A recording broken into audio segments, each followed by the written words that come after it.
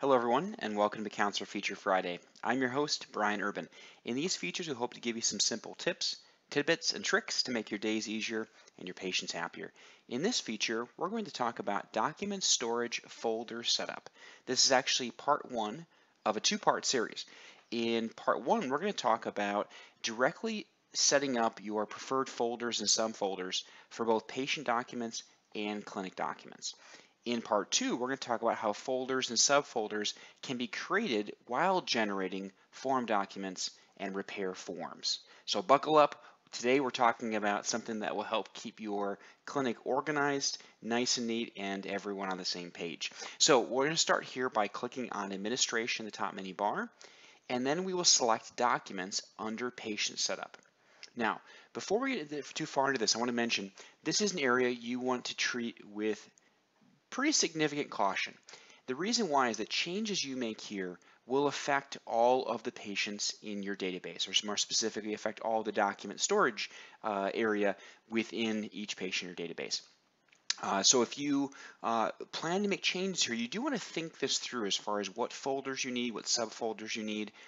This may be an instance where you are looking to, scan all of your charts, right? You're going to take on the big project.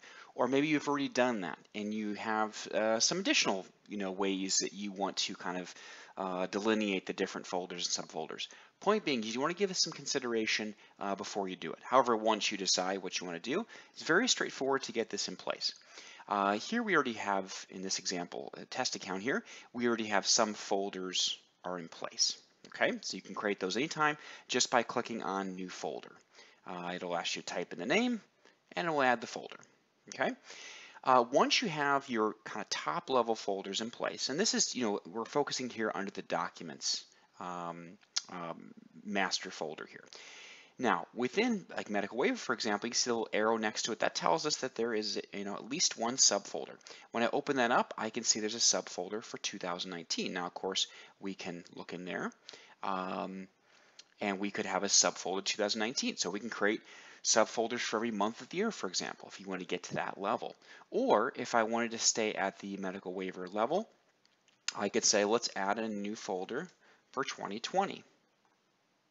Okay, now maybe I put that in the wrong place. You could drag and drop that folder someplace else, right? So you do have the ability to shift these around once you have them in place. Now you can also store a document in this area. If there's a document that you want to appear in every patient's document storage area, right? That documents tab within the patient profile, you could store that document here, right? You create a folder or subfolders, and then when as needed, you can go into the patient profile and you will see that folder, that file, that document, whatever the case may be. Now it's important to note that that document will not be auto-filled. It's going to be just a static kind of standard PDF, for example, or a Word document or an image or something, whatever you stored in there. So if you want it to auto-populate, of course, then you can work with Counselor, our support team, and we can help you build your form documents. And that's typically how that's handled, but there are some instances where you may want to have a standardized document that is available readily for each patient. Okay, so point being though is you can create as many folders, subfolders, and you can go further, right? You can create a subfolder, beyond 2020 and the months, so you can get down even further if you wanted to. Okay, once again though, this folder structure will affect every patient going forward, new and existing. Okay, so here is also the patient portal area. This is if you want to have documents that are visible to patients in the patient portal. You can, of course, add documents to a specific patient's patient portal through their profile. You can go in and add a document for them. So if there's just one you want, John Smith to see, you could load a document to John Smith's portal. Right? These would be documents that would be universal. So any patient that opened their portal would see these documents. Okay. Some people have used those for, say, like VNG instructions, or maybe counseling tips or things like that. And there may be different ways to achieve that, but that can be one method of doing so. Okay. So point being, you set this up with caution, but there's a great deal of flexibility in the setup process. And we are happy to assist with any questions you have in this area. Now, when we get back up to administration here and we look over at the clinic documents area, it's really the same idea.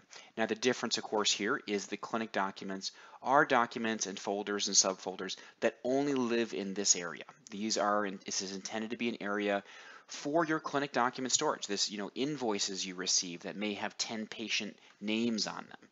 Obviously, you don't want to store that within a patient profile. So this gives you an opportunity, for example, to set up folders for different hearing instrument companies, ear mold manufacturers, and insurance companies, and then have subfolders within them. So you could have, of course, a high-level folder for a specific manufacturer, and then drill down from there, right? 2020, 2019, 2018, and then subfolders from there for each month of the year. So if someone ever says, hey, can I see the invoices for a specific manufacturer for March of 2019, you have one place to go and you find that. You're not using the large, file cabinet storage system to manage that. And once again, you can set your folder structure up however you wish. Now, there's more flexibility with this one in that because it doesn't directly affect patients, you could change this more readily and not really have any significant consequences, right? So you could shift these around. You could add a new folder and realize, I don't really need that one, and delete it. There wouldn't be any significant consequences, like potentially there could be with the patient document storage. Okay, so that covers the folder setup for both the patient documents storage as well as the clinic document storage. As I mentioned in part 2 of this, we're going to look at how folders and subfolders can be automatically created as part of the form document creation and repair form creation. So I look forward to seeing you for part 2. Thank you very much for joining us for Counselor Feature Friday. And as always, have a wonderful, wonderful weekend.